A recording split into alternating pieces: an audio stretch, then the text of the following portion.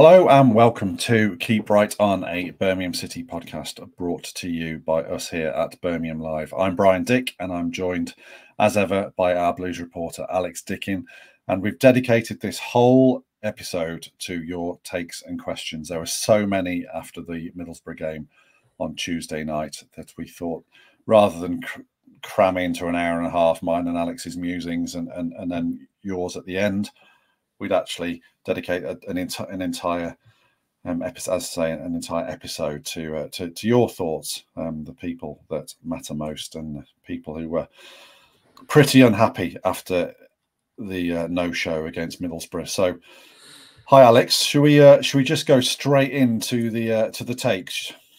Yeah, I think that's the best way. Do you want me to go first? I'll go. Yeah, you lead them off. Yeah. John Gall, regular listener and contributor with takes. This team looks like it's sleepwalking into League One. Can't see how we amass enough points to survive. What a tragedy this season has become. John's read my mind there. That's exactly what I've been thinking in the last 24, 48 hours when I've been trying to sleep, thinking about Birmingham City at nights. It has become a bit of a shambles, hasn't it, Brian? You know, I think before the game on Tuesday, you mentioned, to me about when we think about all the things in this season, it all does date back to that decision early October when John Eustace was probably unnecessarily sacked at a time where Birmingham City were doing quite well. Blues went looking for trouble when there was no need, because inevitably trouble finds you in the Championship, and it really has found Blues now. The defeat to Middlesbrough, that's 4 in 5, 21st in the Championship, 1 point up at the relegation zone.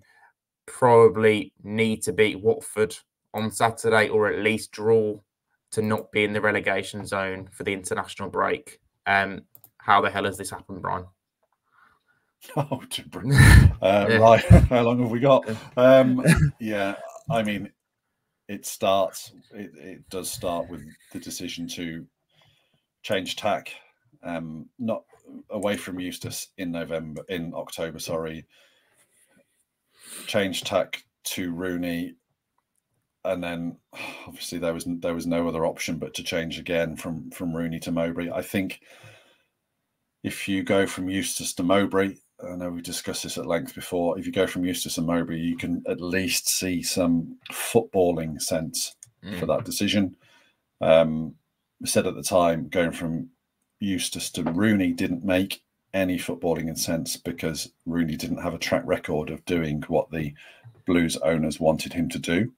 Mowbray arguably did, but then Mowbray wasn't necessarily a name that you could sell around the world, which we know is an important part of Knighthead's agenda. So I suppose, looking at the macro picture or the bigger picture there, it seems to be a question of the corporate and commercial agenda not marrying up with the practicalities of organising and running a football team to stay in the Championship and get out of the Championship through the right exit, and not the back door.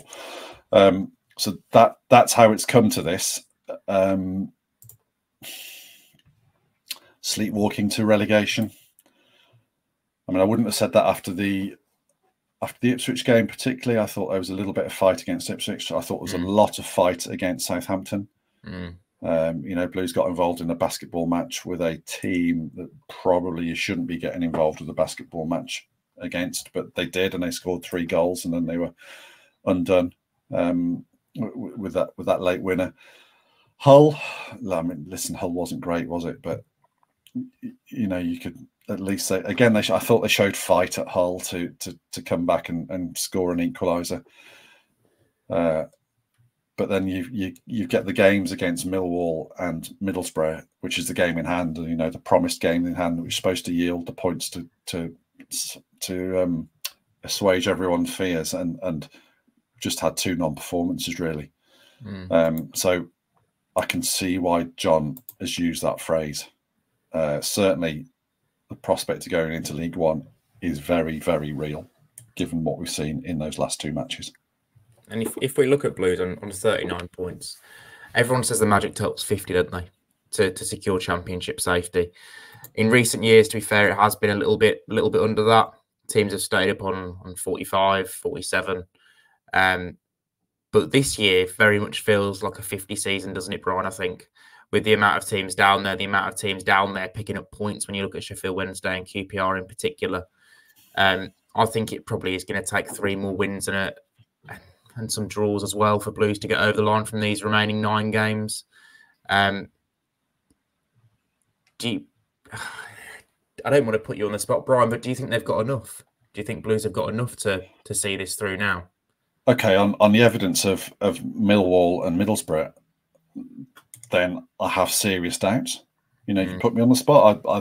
I'm not going to just say yes, they have got enough, because I'd be lying if I didn't have doubts after Tuesday night. I have got doubts.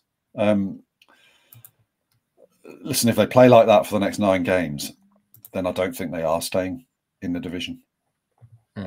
If they can make certain tactical changes, which, you know, would give them, in my opinion, a better chance of staying up, and, you know, like we said in a previous episode, like maybe, you know, having Lucas Djukovic as the go-to guy. If they can heed John Ruddy's words and you know, all pull together and you know, listen to the hard home truths that were supposedly dished out in the dressing room after the Millwall game, then yes, if they can respond and dig in and, you know, show some fight and some leadership, then yes, they can get out of it. And there are games that I look in those next 9 games and I think, yeah, okay, you know, maybe 1 or potentially even 3 points there. So yeah, it's not all gone, but we need to see more than we saw on Tuesday night. Definitely. Agreed. A slightly different take here from Long Road. Can we talk about how toxic it feels in the ground? People screaming and groaning when it's not hoofed up the pitch. I get the anxiety in the stadium, but it's blatantly feeding onto the pitch. The players were terrified against Middlesbrough. No player is going to thrive in that environment. I thought the atmosphere was quite flat against Middlesbrough, to be honest. And I could sense the frustration in the second half, particularly late on, as Blues fans could see the game getting away from them. You know, with things like Juninho Bacuna trying to take a touch when the ball's coming 50 metres out the sky, when he could have just let it go out for a throw-in and gone from there. He took the risk and ended up losing the throw-in. And with some of the choice of set piece, of free kick delivery late on, I could understand the frustration. I think it's been difficult for you know, in recent weeks, in the recent games, both home and away. I think the atmosphere against Southampton was quite good. Really, it was you know, even after the game, Blues fans could appreciate the efforts the players had put in. There have been other, I suppose, toxic situations this season when you think that's a Hull at home in Wayne Rooney's first game, but you can understand it around that.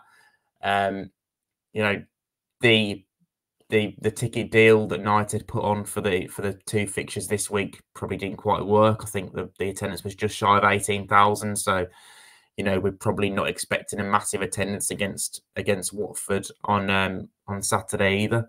And again, you know, that's understandable because, you know, even with new owners, you can't expect fans who've been mistreated and treated to rubbish football for the last, you know, decade or whatever to come back when they can't see tangible change on the field. And that hasn't been the case this season. We haven't seen great improvements on the field. If anything, Blues have regressed on where they were at this time last year. So, bro, I'm not sure if you've got any other overriding emotions on the atmosphere inside St Andrews. It's been an issue all season in terms of trying to get people in the stadium. But like I've just said, you're not going to do that without better results, are you? No. So somebody actually said to me in the press box on Tuesday night, he said, "Does it feel anxious in here?" And this was about 15 minutes in, and it did feel anxious. I don't know if I'd go as far as toxic, but you know, if that's Long Road's experience, then I'm not going to question that. But to me, it feels anxious. You know, I think the playing style does feed into that a little bit. You know, within 2 minutes, Mark Roberts had underhit a back pass to John Ruddy, and suddenly, you know, nerves were jangling, weren't they? And it does transmit from the crowd to the players, or from the players to the crowd. I think potentially even an element of that on Tuesday night. There's an anxiety, and you know, Blues supporters are not used to seeing their team try and play their way up the field, and it comes. You know, I understand the nerves about that, because it's not working, is it? You know, we'll come on to it in a little bit. It's not producing chances at the moment, and it is taking risks which appear to be which against Middlesbrough. You know, Blues, Pritchard tried to play out, got caught, and Blues conceded the goal. So playing out is causing a risk which is costing them as well. So it's the risk without the reward at the moment, and that's leading to the anxiety.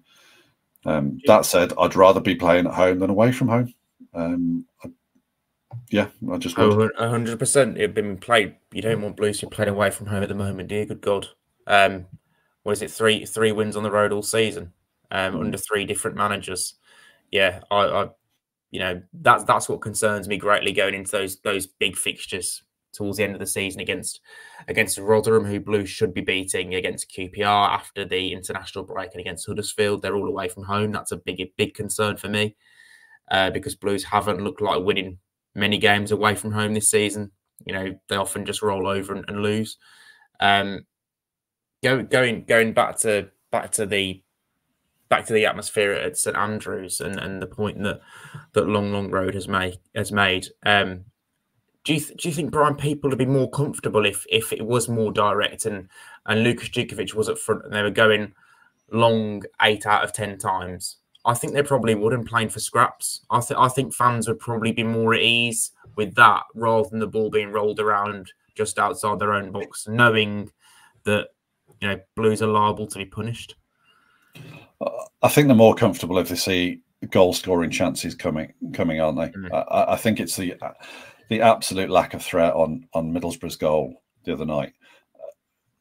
You know, that's also what increases anxiety, because it means if you're not threatening their goal, you only have to make one mistake at the back, and you're there's another game gone.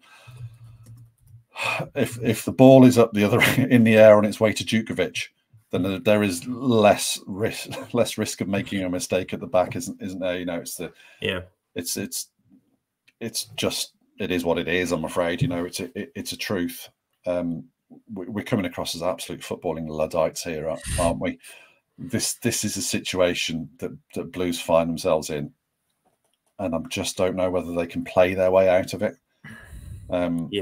You know, the one goal they've scored in the last 3 games has come from a ball out wide into Djukovic, and what they were trying to do on Tuesday night was get the ball into wide positions and then somehow pick out Jay Stansfield against 3 centre backs. That just wasn't working, was it? You know, so go on. I think, you know, 5 minutes into the game, you said to me, you know, where are the patterns of play? What are they trying to do? And I think that's been missing in the last 2 games, especially actually the last 3, because I don't think they were that good against Hull, to be honest. I think they were very fortunate to get out of there with a point. But if you look at the last 3 games, those attacking patterns haven't quite been there. I think the goal they scored at Hull was quite nice in the link-up play between Hall and Pritchard on the cross. And obviously that's a bit of an old-school goal with Djukovic scoring the header. But the last 2, there haven't really been many patterns of play, especially against Middlesbrough. There was nothing going forward, you know, during the whole 98 minutes. And, you know, I've just been looking at the fixtures. The last 9 games Blues have played, they've only scored 2 goals or more in 2 of those matches. So Blues are invariably scoring 1 goal or not scoring at all. And that's as you pointed out to me, and I hate to give you all the good feedback on these points, but, you know, if you're only really going to score 1 goal a game, and that's what Blues, you know, that's what stats say they are going to do, you know, you can't concede, and Blues always concede. They've kept 7 clean sheets this season. They always concede. So Even in some of the games they didn't concede against Rotherham, they should have conceded. So, you can't rely on Blues to keep a clean sheet, and you can't rely on them to score more than once. That's a real recipe for disaster. Yeah, which brings us on to a couple of questions. One from Zigic Legend 19. How concerned are you about the drying up of attempts on goal? We averaged around 15 a game under Tony Mowbray into the last 3 games. It's indicative of the evaporation of belief, in my opinion. What can we do to try and revigorate them? So just before I'll let you field that one, just to put some stats behind that point. There were 9 attempts on goal against Borough and 0 on target. Against Millwall, there were 16 and only 1 on target. Against Hull, there were 8 and 3 on target. So then certainly the number of on target attempts has gone through the floor, isn't it? Yeah. What are the reasons there? And I think we've discussed before what the potential remedy is. I'm massively concerned about this. And I remember speaking to Tony Mowbray after the defeat at Sheffield Wednesday, and Blues were just kind of teetering above the bottom 3 at that stage. And I asked him, do you think you're in a relegation scrap? And he was absolutely adamant they weren't, because, he could see the chances and the shots they were having. And the shots have now dried up. I have a real kind of a thing about managers talking about we've had 25 shots and, whatever. And a lot of managers in the Championship do it. Wayne Rooney did it sometimes, and Tony Mowbray has done it. And, you look at the quality of those shots that Blues are having. I'm not classing Lee Buchanan winning the ball 30 yards out and deciding to chance his arm as a chance. That's not a chance. Lee Buchanan scored 2 goals his entire career. He's not looked like scoring a goal for Blues when he's done that this season. So, there are chances and then there are chances, and Blues aren't creating chances, like good chances. And against Millwall, they had a couple. One which was very fortunate in that Stansfield, the ball was deflected come back to him, and he should have scored. And there was one good chance they created not long after that where Buchanan crossed and Miyoshi should have hit the target. But other than that, in the last 2 games, probably last 3 games, if you take out that in the Hull game as well, they've created very little. They've done very little to work the opposition goalkeeper, and it's got to stop. I think there are two remedies to it. The first, as we've spoken about at length, is being a little bit more direct and having that focal point in Lukas Djukovic, and he is their only option if you want to do that. Because if you want to, Scott Hogan, he's probably still of a similar type to Stansfield in that he's more of a presser. He's not going to give you that aerial threat that Djukovic provides. And the other for me is to add some pace to that attack. The one thing I looked at, and when I looked at the starting 11 against Middlesbrough, the front 4, I thought there's no pace there. You've taken Bacuna out, who's probably your second fastest attacker after George Hall. I know they've been erring on the side of caution with George Hall and is him coming back from the hamstring injuries, but he has looked very dangerous when he's come on in recent games. And I do think after the international break, if things don't improve, I would like to see George Hall in the starting 11 purely for that pace, because I think it gives Blues so much more. We've not got a player who can go in behind. That's a major issue for me. I think those 2 are the things I'd like to see more of: more pace and also the physical threat. It's neither have been there in the last 2 matches. So we're looking at a 4-2-3-1 with a double pivot, whoever that might be, and Bacuna, who's got a bit of pace, and Hall who's got a bit of pace, and actually Stansfield's quite quick. Yeah, when he's not trying to battle his way past 3 giants. With Djukovic as the focal point, it kind of makes sense, doesn't it? It does. Albeit, as we've said before, people are still pointing out this is 2024 and we're still looking at Duke. So, pace certainly away from home. If teams are going to come on, then you absolutely need pace. And the side that started against Middlesbrough was a bit ploddy, wasn't it? It was, yeah. And I mean, the Djukovic aside, I suppose. Sorry. Yeah, the Djukovic argument, I can understand why Blues fans are thinking we're 8 years down the line, we can't keep relying on this guy. But Blues haven't signed anyone who's similar who can do a better job at the moment, have they? I don't want to see Stansfield battling centre backs in these final 9 games. It's not getting the best out of him. I'd like to see Stansfield, where I actually think he's played his best football for Blues this season. It was quite a while ago now, playing as a number 10 or off one of the sides. You know, I think he's an excellent option there, and he's proved before that he can score goals from those positions as well. Jay Stansfield's not a predatory striker; he's a finisher.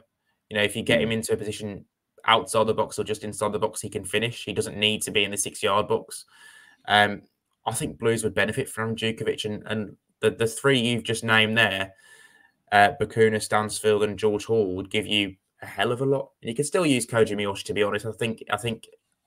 I don't think he's been that poor in the last 2 games. I think he offered quite a bit of Millwall. He struggled first half against Middlesbrough, but he was one of probably 4 or 5 players who could have been hooked at half time. I actually think Pritchard probably should have gone before Miyoshi. Yeah, I'm conscious of the fact that earlier this season, when John Eustace was playing Stansfield off the side, we were saying he needs to be playing it in the centre. So it might turn out that John Eustace actually knows more about football than we do. In fact, I'm 100% certain that's the case. But okay, maybe I've arrived to the party late, and Stansfield is better from a deeper position, but that is the way it looks at the moment. And you could see he benefits from having Djukovic tie up, a couple of centre backs, doesn't he? So yeah. I don't know that we've necessarily found the silver bullet Zigic Legend 19 to answer all of those questions, but hopefully that would be interested to know what your thoughts are. Leave them in the comment section below if you have a different route to providing more goals for the team. Which brings us on to a question from Kyle Glue. Is the squad divided? Looking from the outside, a large amount of players seem not to care, not enough togetherness and fight within the squad. Do they have the minerals? He didn't use that word for the fight. Alex, you're obviously not in the changing room, but you're around the training ground and you hear stuff. What do you detect? What are you feeling about the unity of the squad? I've detected a frustration from some of the players towards other members of the squad in terms of, Alex Pritchard and John Ruddy have both given interviews in the last 4 or 5 days suggesting that, everyone needs to be accountable. Everyone needs to want to avoid having a relegation on their CV, whether the player is in contract going into next season, out of contract, on loan at the club at the moment. So they are, they are basically saying these things inside the changing room, is obviously, telling us that as well. To be honest, I have seen some frustration and needle between players in the last couple of games. You can sense things are boiling over on the field. And we know there have been frank discussions inside the dressing room from the 2 players I mentioned, and also Mark Phoenix said that himself as well. For a squad that has, at earlier points in the season looked very together, it does look quite disjointed at the moment. And you get to this stage in a season, and you sometimes start looking at players and thinking, well, what are they thinking about next season? And like we've said, numerous times in recent weeks and on recent podcasts, a lot of these players won't be here next season, irrespective of what division Birmingham City is in. And that for me is a bit of a concern, because you want players playing in these final 9 games that know that are directly impacted if Birmingham City are relegated. That are going to have to play in League One next year, or in the Championship if Blues manage to stay up. So I have sensed a little bit of needle, and do they have the minerals for the fight? We haven't seen that in the last 2 games. That's another issue. I've been told off by people on Twitter, Twitter or X, whatever it is now, for suggesting that this squad's got the quality, more than enough quality to stay up, and I genuinely believe it has. But I would question whether it's got the fight or the stomach to stay up. And when you look back to teams that Blues have had that have beaten relegation in the last 6-7 years, they've always had players, leaders, the likes of Harley Dean, even Christian Pedersen, Kevin Long last season. Big voices, big personalities, players that are, used to being down there and can take responsibility. And I'm not convinced there are that many leaders in this squad. That's a big concern for me. That's why I talk about Djukovic. I'd be getting them, all the leaders on the pitch in these final 9 games, because Blues don't have enough of them. Yeah, just to address a couple of specifics in Kyle's question. I think the fact you've made reference to them being arguments and disagreements there would suggest that they do care.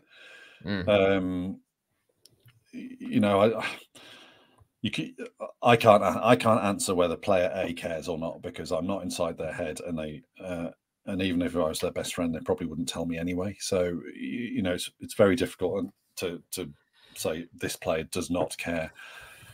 I think being low on confidence can look an awful lot like indifference. You play within yourselves. Your body language changes, and I think I certainly do think there's a lack of confidence now. If you'd have asked this question, Kyle, 2 games ago after the Southampton match, I'd have said, well, clearly, they've gone toe to toe with Southampton there and gone right to the last minute and battled, and obviously they do care, and obviously they do have some bottle. Just the Millwall and certainly the Middlesbrough match, really, they're the troubling ones for me. I think I said chilling in a previous episode, and I was chilled by what I saw on Tuesday night. Mick, how much effect is having so many players on loan and out of contract this summer having? He says it's stinking the place out. Now, you kind of brought that up, Alex, but John Ruddy mentioned something about this, didn't he, in his post-match interview? Just tell us what he said. Yeah, in that basically, obviously we know that Blues have got a large number of players out of contract in the summer. We know they've got five loan players as well. I'm just going to read a quote that Ruddy gave me, basically saying, it's a reflection on you moving forward. Clubs will look at this season and say, right, how responsible was that individual for Birmingham's relegation? It's on your CV and you're not going to get rid of it. None of us want that. We will be doing our utmost in the next 9 games to make sure that is not the case. So, that's probably a call to arms for the rest of the players, the other players inside that dressing room who are in a similar boat to Ruddy. 10 of the 20 players in the squad against Middlesbrough are under contract for next season. So the other 10 are either out of contract or going back to their loan clubs, their parent clubs. As I've just said in the previous answer I gave, it's a bit of an issue for me. I want players who've got something to play for going into next season. And I'm not 100%, I agree with what Ruddy said to a certain extent, in that clubs will look at it and think, how responsible was that player for a relegation? But, I'm not 100% convinced that football works completely like that. If other clubs will be looking at it and thinking, oh, if Birmingham City get relegated, then we can go and nick one of their better players for cheaper, because they're not going to be able to take him down to League One. So I think it works both ways. You would like to think that the players will have enough pride and professionalism about them to give their all in these final 9 games, and Blues need them to. When you think back to last summer, July 13th, the date was when Blues were taken over by United. None of us envisaged that Blues would be in this position again, especially after the start to the season that Blues had. Yes, we can say some of it was self-inflicted, but even when Blues got rid of Wayne Rooney and brought Tony Mowbray in January, there was still enough time for Blues to comfortably get themselves out of this. There have been a lot of obstacles, but there's no way this group of players should end up in League One. It would be an embarrassing thing. If you look at Middlesbrough, I'm not massively impressed by their squad. I'm looking at their squad and thinking it's okay, but I don't think it's massively better than the best 20 players Birmingham City can put together, which shows you, how much more this season could have amounted to if things had gone differently. It's all if buts and maybes, I know, but Blues shouldn't be going down to League One, not with this group of players. No, indeed, I echo that entirely. Last one, Sam Turner has asked, when we go down, do you think the owners will reduce investment significantly? So it's still an if for me, Sam, rather than a when. You know, as I said earlier, I think there are enough points to play for that. You know, there can be a turnaround. I know Stoke City had a bit of a dressing room set to after they lost a game against Cardiff. The players sort of dished out a few home truths to each other, and that became the bottom line from which they appear to have recovered a little bit. We know that there were some home truths spoken in the dressing room after the Middlesbrough match, and hopefully that can be the sort of the watershed for this team. Will Knighthead reduce investment significantly? I mean, I would absolutely love to sit down with Tom Wagner or Gary Cook to discuss their plans for this. Yeah. We're both speculating here, Alex. Sorry, you were about to say something then. Yeah, I am actually going to push for an interview with either Wagner or Cook in the next month or whatever before that open house, because I do think that we need to get their thinking on what could potentially, you know, what their plans are if the unthinkable does happen, that Blues do drop into League One. On the face of it, I look at it. An American investment firm has bought Birmingham City and spent estimated 17 million on improving the infrastructure of the club, working on the training grounds and obviously the stadium and things like that, and obviously putting money into the playing squad. That's you know, that would be a catastrophic business decision to then bail out after getting the club relegated. You know, you're not going to make that money back. You're not going to make the money back that you've paid out to get your stake in the club. It'd be a significant loss, and people like Tom Wagner don't deal in losses, do they? They deal in profits, and you would presume that, well, you would hope that if that did happen, then that would just refocus them and their efforts in getting Birmingham City back into the Championship, because, you know, they've talked about, you know, getting into the Premier League. You know, you need to see this through. You can't then get relegated and cut your losses. That shouldn't be the way they work. And I don't think that will be the way they work. But until we've heard that from the horse's mouth, we won't know. Yeah, I've got to say, Tom Wagner's face is just so all over this